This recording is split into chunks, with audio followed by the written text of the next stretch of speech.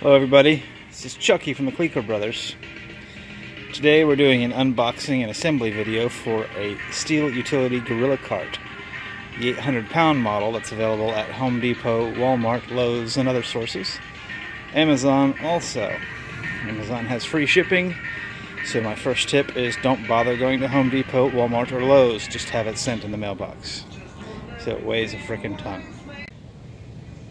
Now, it might not seem clear what a Gorilla Steel utility cart has to do with vintage studio music restoration channel / release outlet for new creative music from the Gorillacart Brothers, but I'm certain all will become clear eventually. So here it is. Let's open this up.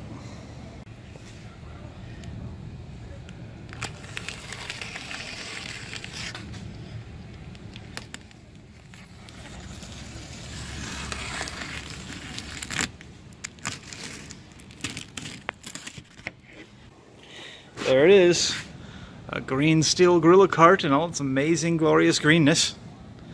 And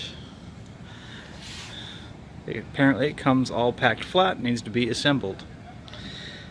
I'm certain it wasn't whole inside this box, but here we go. The side itself feels pretty flimsy. Oh, there's another piece of cardboard there. Another piece. And another piece, and another piece.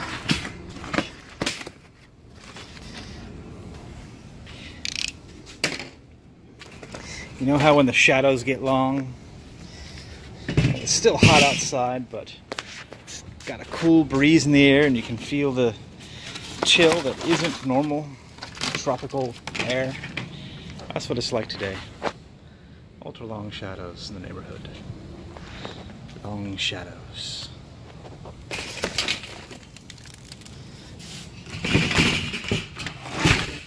So got two pieces of vibrates a little. Got a little shake to it. Some Chinese sand coming out. Yes. Of course you know it was hecho in China. Those cardboards are meant to protect it. There's the wheels. So it came with 4 wheels as pictured on the box. There's a manual of sorts. Describes how to put it together. In very poor IKEA format, looks like.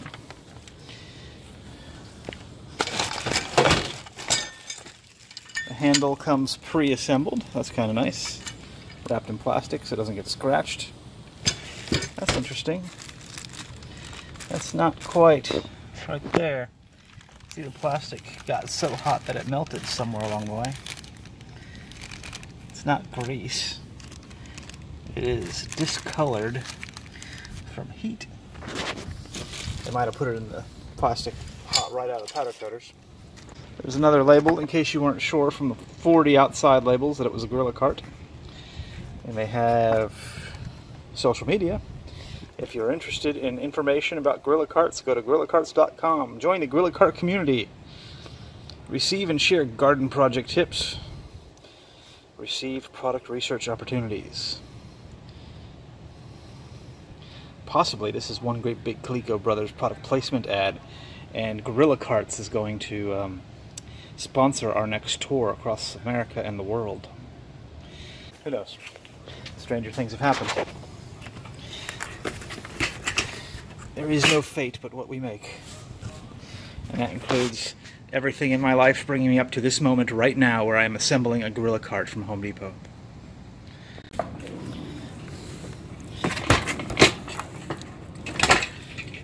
Ooh. Got cute little handles.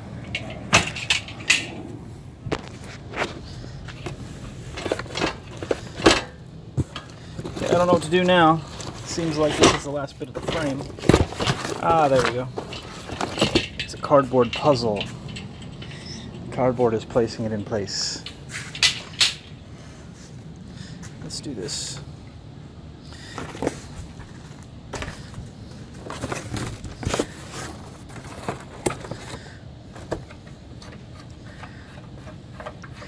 apparently was screwed down by hand through the hole. Yeah, look at that. To protect the threads and the little plastic wrapped hardware kit. Look at that, very nice. Hecho in China.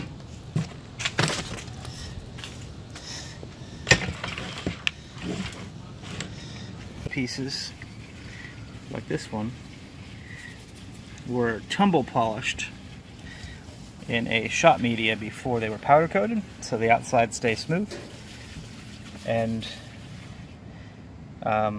they didn't bother to clean the insides before they powder coated anything. Yeah, there's still a few little specks here and there under the powder coat. It's not too bad. There it is. Let's get to assembly. Assembly instructions. Instrucciones de assembly. Tools required. Herramientas necesarias. Is that how Chinese people translate Spanish? My name is Carlos, and I don't know what herras mean. Herras. Instrucciones de assembly. Granted, I only had 2 years in high school. Tools would have been nice to talk about. I might have learned more. Back to our upside down videos. There's the hardware, there's tools, there's the instructions. Looks like step 1 is to use the nuts and washers to attach the axles, the fixed axle first, and then the pivot axle second. So we shall do that. The axles are have their threads protected with these little plastic gizmos. So those will go away. That one goes there. Here's the pivot axle.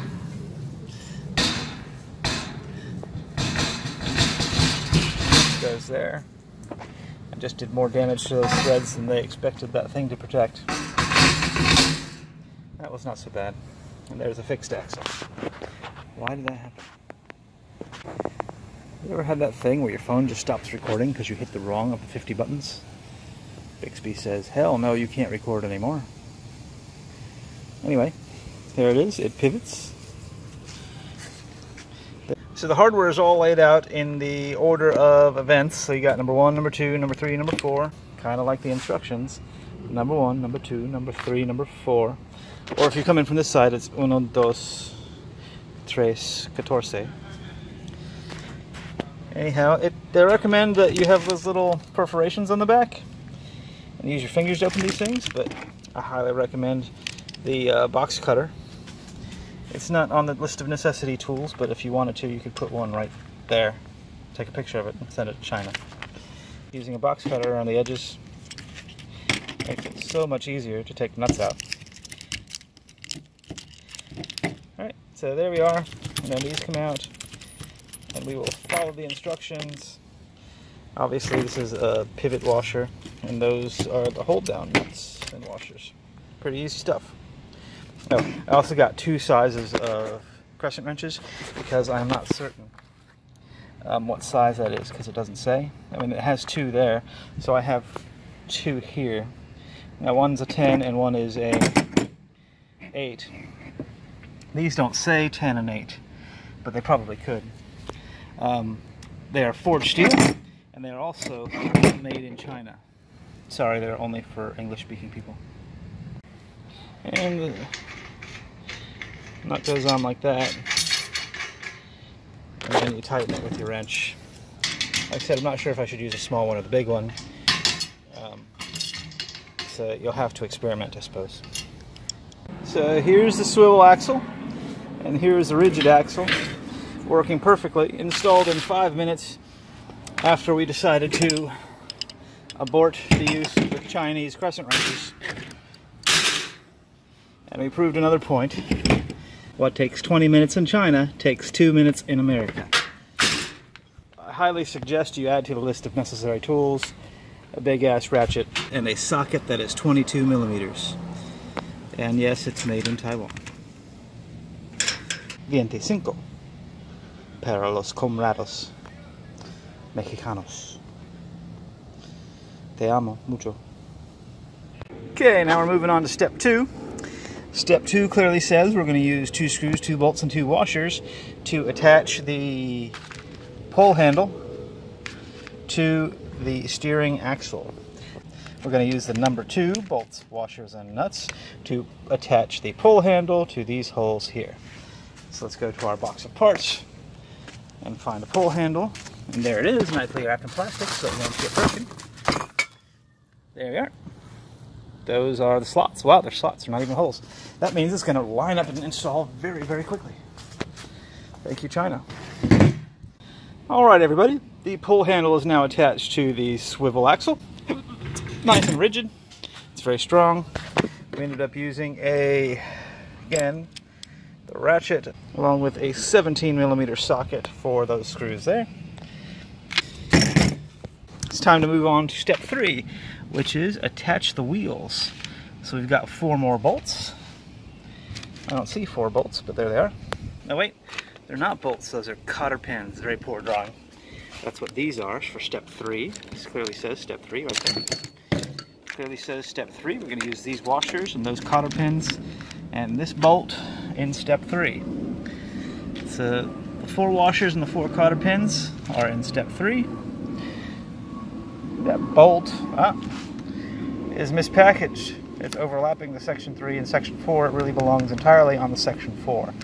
So the man in China who assembled this packaging did a very poor job of putting this bolt in the right section. It should be down here somewhere. So please consider that when purchasing Gorillacart, that item number GOR801 was mispackaged. Okay. According to the instructions, the washer goes on first, and then the cotter pin goes inside. Then you take the long bit of cotter pin and bend it up using the needle nose pliers. See how quick that was? That was literally real time, less than 10 seconds. Alright, so there's all 4 wheels installed. Step number 4 seems to be complete. So now, step number 3 seems to be complete. We'll move on to step number 4. It says we have to flip the cart over. That's the cart. Whole cart is going to go upside down, kind of like that. And then we're going to attach the pull handle using 1 bolt, washer, and nut to the front pivot arm here. Alright, so I've successfully completed step A of part number 4, which is to relocate the cart flipped over 180 degrees off its backside. Now I got to find nut, washer, and bolt, which are here. There it is, all cut out.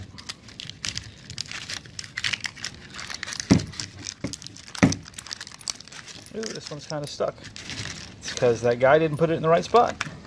See, it's on the wrong line. There you are. Now, I'm going to take the nut off. There we are. They are separated, just like they are in the picture. There we are. Nut, washer, bolt. Now let's find the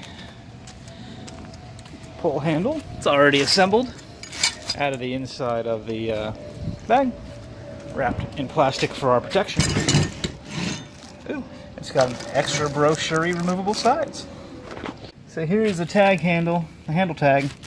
It's supposed to be attached with this tie wrap.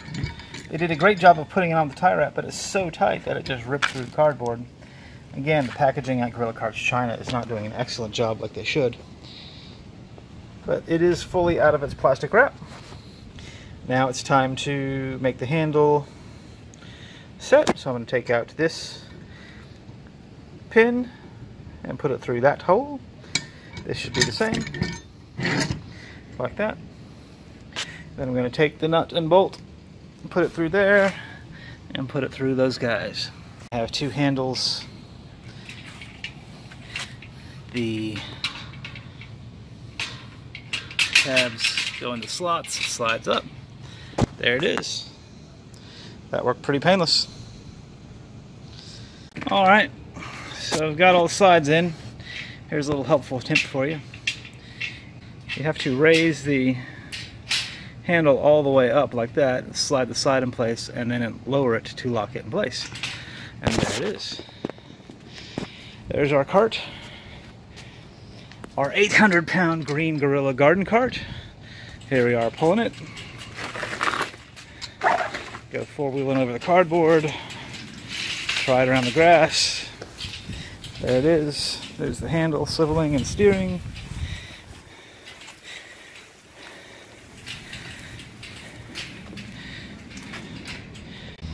Okay, just to let you know, I did make one mistake. Please note that this kink in the pull handle has to go down when you assemble it. I assembled it up. The instructions clearly say that that kink should go out. And they kind of focus on it a little bit. So it was my mistake. There's no fault in Gorillacarts for that. So here we are. These are the tools I used.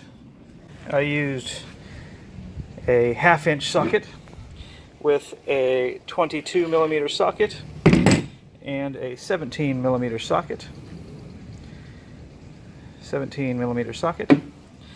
I used a 6-inch socket extension. I used an 8-inch crescent wrench, a typical box cutter, and needle nose vice grips, which worked excellent. The cart works great. You saw my test drive around the garden. There it is now. Have to cut that tire wrap off the end. And if you really like this video, you can go to Gorillacarts, Gorillacarts.com, to receive and share garden project tips, receive product research opportunities, and you can focus them on social media. Because garden carts are the most appropriate use of vintage studio repair YouTube channel time. And really, it'll all make sense sometime in the future. I don't know how far in the future. My uncle always said it will be in the near future. If you like this video, please subscribe to this channel. You won't be seeing much more garden cart opportunities in this channel, but you might see more of Gorillacarts.com. Proud sponsor of the Worldwide Clico Brothers Tour starting 2020.